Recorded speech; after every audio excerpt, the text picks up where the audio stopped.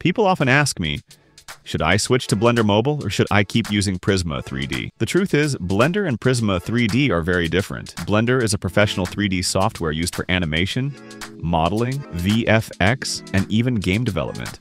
Prisma3D is not at that level, not even close, but it was designed specifically for mobile phones.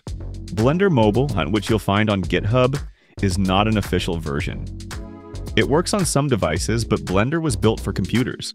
To really use it well, you need a keyboard, a mouse, and enough power to handle large projects. On a phone, the interface is cramped and the workflow is difficult. Prisma3D, on the other hand, is optimized for mobile. It's lighter, easier to navigate, and doesn't require extra hardware. While it can't match Blender's features, it gives you a smoother and more practical experience on your phone. And that's exactly what makes it worth using. In fact, learning Prisma3D is a great way to understand the basics of 3D modeling and animation until you get a decent PC for Blender. That's the path I'm taking myself. Prisma3D helped me learn the fundamentals.